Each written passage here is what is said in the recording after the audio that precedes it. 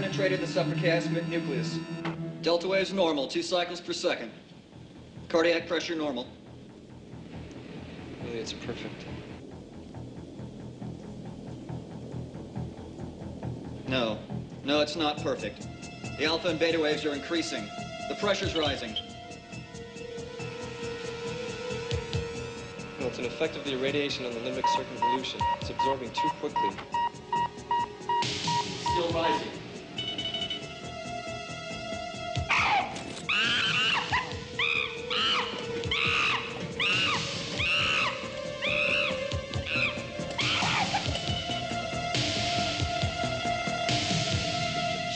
It's ridiculous.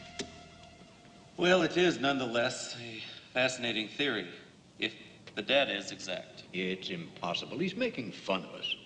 Houseman, your report is as scanty as it is fascinating. And notably imaginative.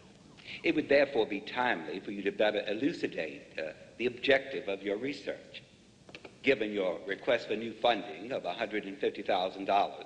I was requested to report on what I was doing and to justify my expenses of last year.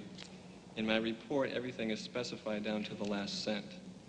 Now, as far as my experiments are concerned, they are based on the theory of the mechanism of autodestruction by Burnett. A ridiculous theory which was abandoned by Burnett himself. He abandoned it because at the time, technology for proving it didn't yet exist. Today it is possible. And you have been successful? Yes, even if further experiments are needed. You mean to say you've successfully identified the genetic sequence? Yes. But that's magnificent. Undoubtedly. Now, let me see if I have this right, Dr. Houseman. If you inhibit that protein, canceling the genetic code which creates it, in practice, the cells will reproduce themselves integrally and in a constant manner. Yes. So then, the organs would no longer become diseased. The cells of the liver, brain, the bones, the skin would reproduce themselves forever. This means that old age would be defeated, and even death. Perhaps. You are not only arrogant and megalomaniacal, you're also stupid.